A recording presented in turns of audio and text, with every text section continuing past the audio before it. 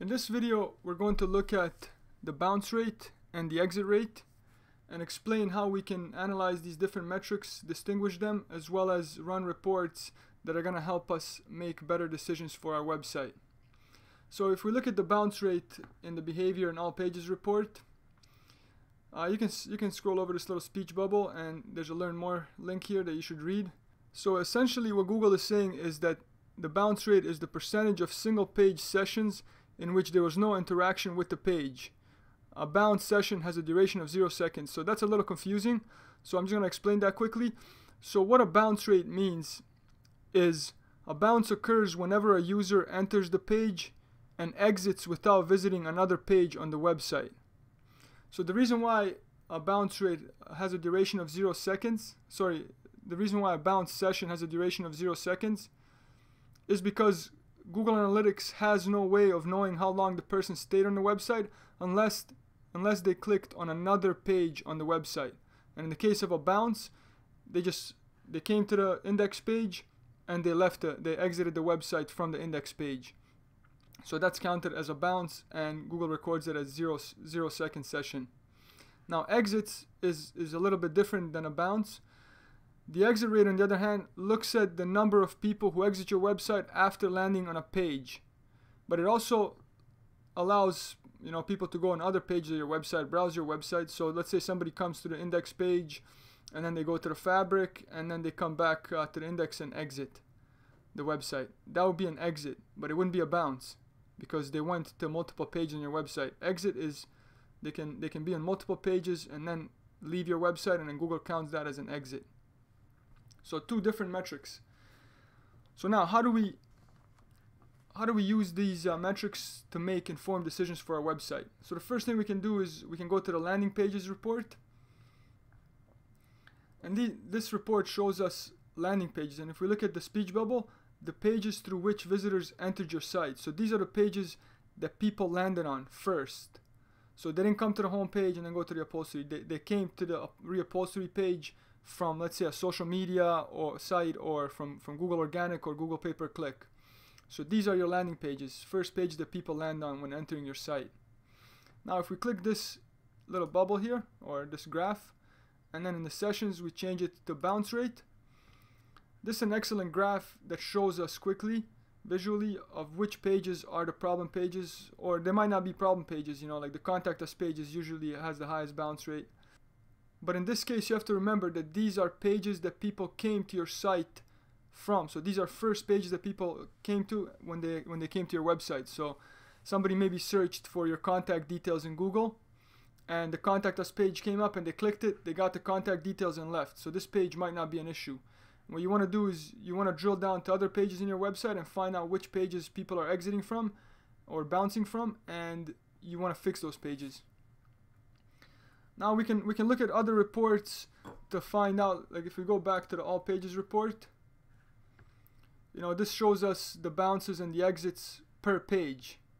But what if we wanted to find out the bounces and exits for the overall website? So what we do is we can run an audience overview report. So if we go to audience and then go overview, so we can see the bounce rate here for all the sessions on our website and all the users was 49%. If we go to channels, we go to acquisition, and then we go to all traffic and then channels. Here we can see the bounce rate right here. We can see the bounce rate by the different medium that people came from, or channel. And we can take that a step further to the source medium report. This will show you, organic, PPC, and different sources that people are coming from, and you can look at your bounce rate for those mediums to determine whether they're effective or not. So if we quickly go back to the behavior and then site content and then all pages. So if we look at the stats here, bounce and exit. So let's look at the upholstery page, for example. So what this is telling us is that 58% of these page views result in a bounce. So roughly 60% of all these people only land on the upholstery page and exit the website from that page. They don't go to any other page on the site.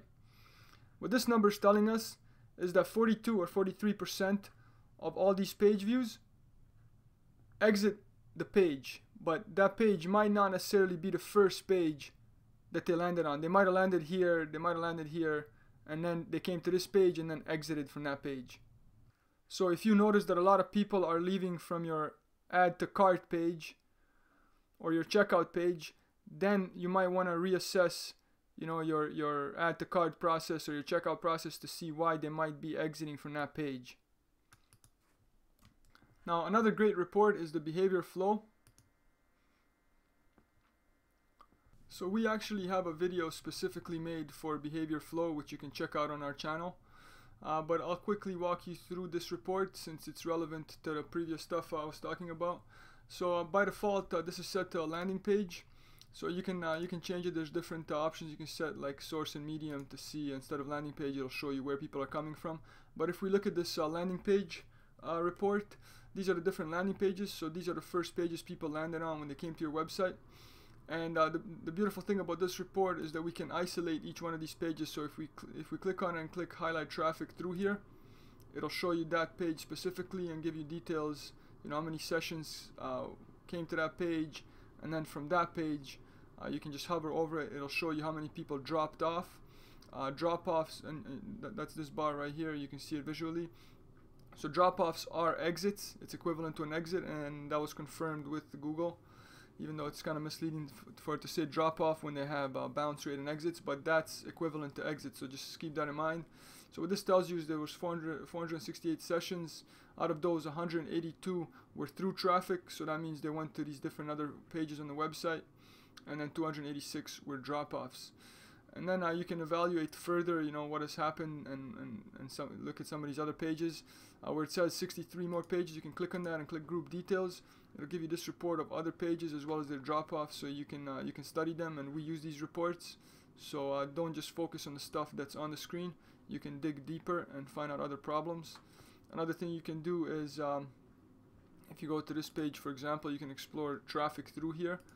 That's an excellent report to see.